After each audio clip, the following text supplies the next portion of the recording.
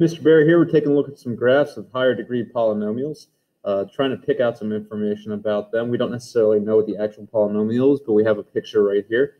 We're going to take a look at the degrees and see if we can figure out anything from that. The first thing I want to point out to you is let's take a look and see what direction these arrows would be heading into. So for instance, in this one right here, that's traveling downwards and that's traveling downwards. They're heading in the same direction.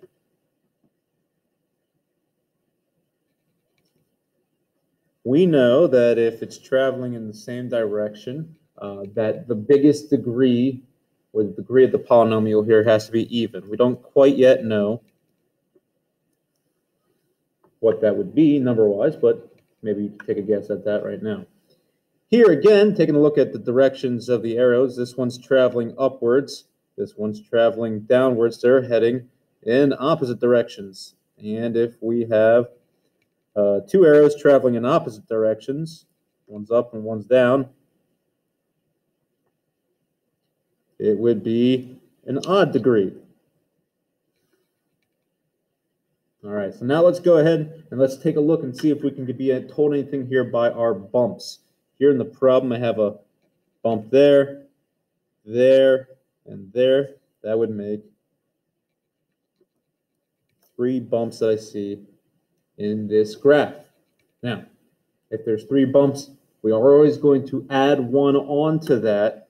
And if I have to have a degree that's even, 3 bumps plus 1 addition would be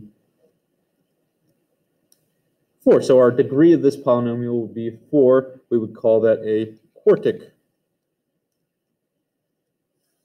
polynomial.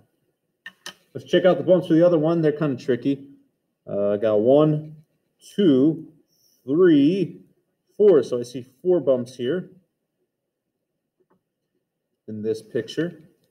And again, we're going to add 1 onto that, as always. It's supposed to be an odd number. We have 4 bumps. We add 1 more on, and interestingly enough, that would give us a degree of 5. So this would be a 5-degree polynomial. We would call that quintic. So this would be a quintic polynomial. We don't know a lot about it, but we do know the biggest exponent in that polynomial would be the number 5. Then we take a look at the leading coefficients. The way that we talk about that is we're not going to be able to figure out a number.